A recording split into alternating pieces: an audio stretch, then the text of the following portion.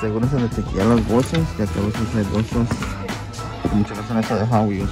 Hay veces que hay bolsas de vintage, de las tortugas ninja, de Acompáñame, de lo que sea, pero siempre asegúrense de chequear esas bolsas, porque a veces, así como estas fanny packs, a veces salen de los personajes que uno miraba cuando estaba morro. Esa es lo que acabamos de encontrar. Es como una tenecita de cosas de Halloween, como pueden chequear. Tiene bastante cosillas. Lo que me llama la atención aquí viene siendo los pets, que son de Halloween. Me imagino que son glow in the dark. Pero no lo vamos a llevar. A ver qué más sale. También chequen estos board games. Acá hay unos board games que son también de las caricaturas. Y algunos que vienen siendo vintage, como viene siendo ya viejito.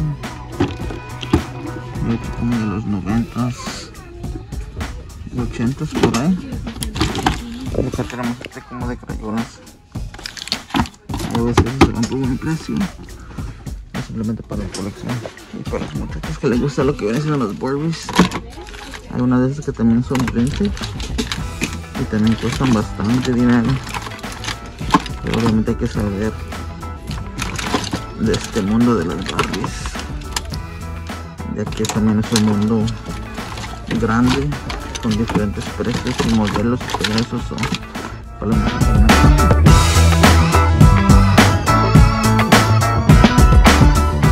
De chequear los libros, ya que en los libros también hay bastantes buenos, como tenemos este de Power Ranger.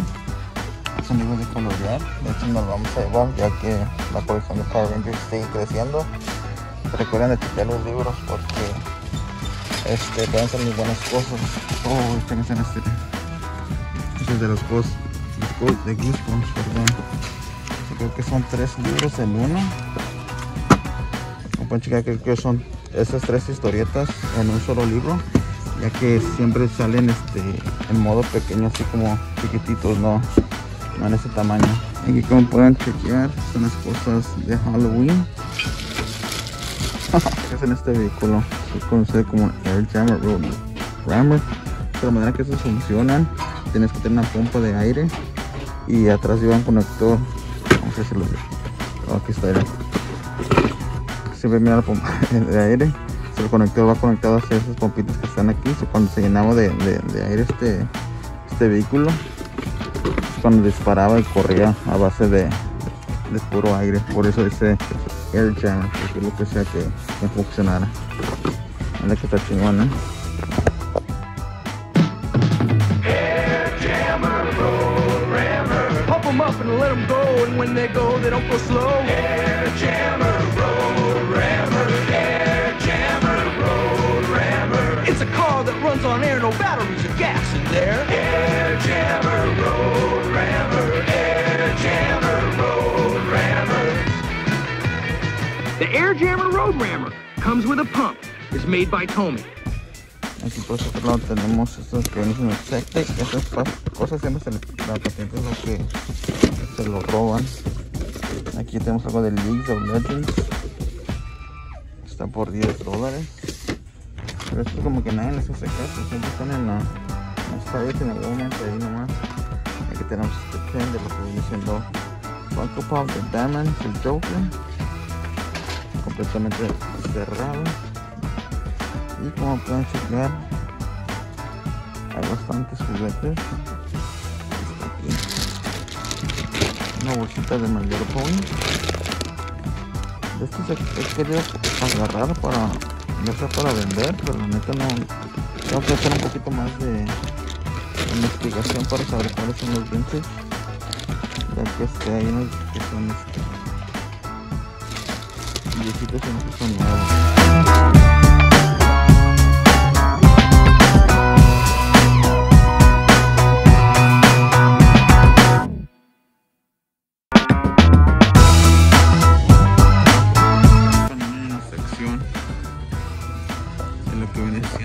Termos sequían, ya que aquí donde salen los termos noventeros, ochenteros, ya sea He-Man, Thundercats, Power Rangers, Ninja Turtles,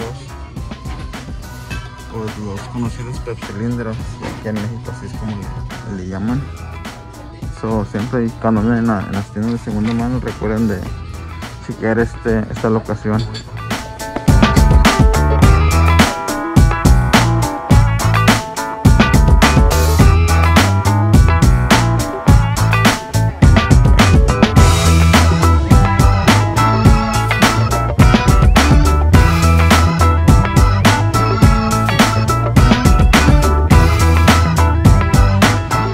Ya estamos aquí en el carro y esto fue lo que salió el día de hoy en esta segundiada.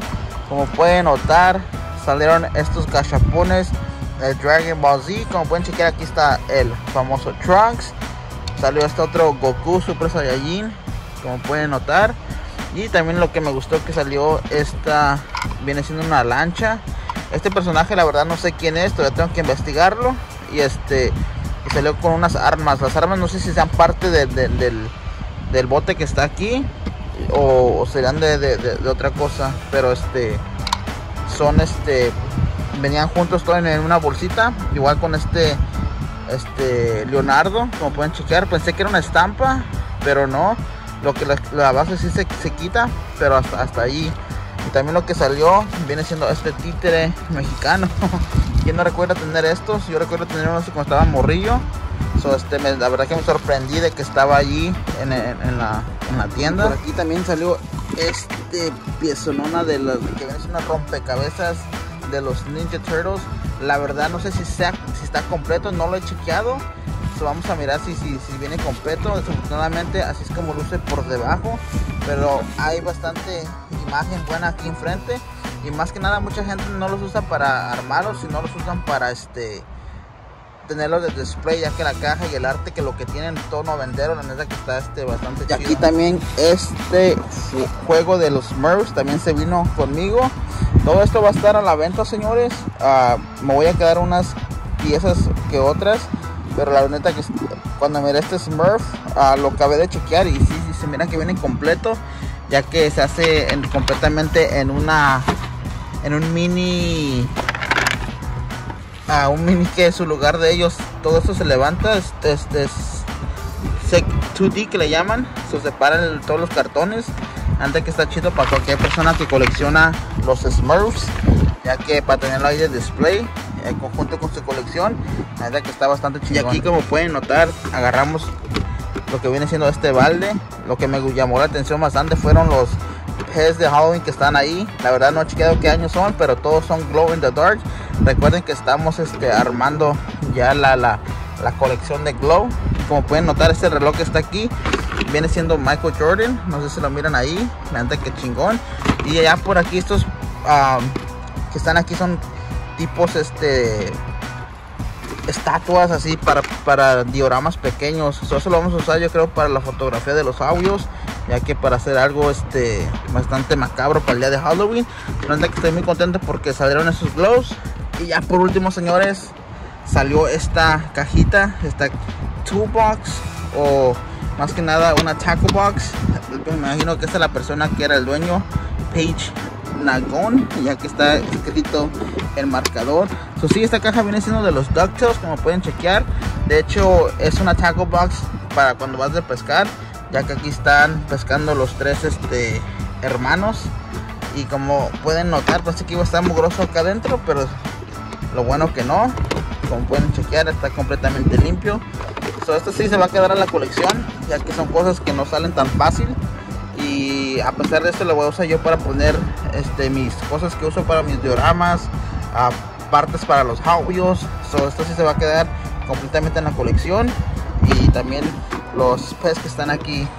Bueno, pues muchas gracias por mirar aquí el video. Recuerden que estos videos son rápidos, relámpagos. La segundiada, no sé qué parte es, ahí la voy a poner. Pero les agradezco que se suscriban, que le pongan like, que comenten.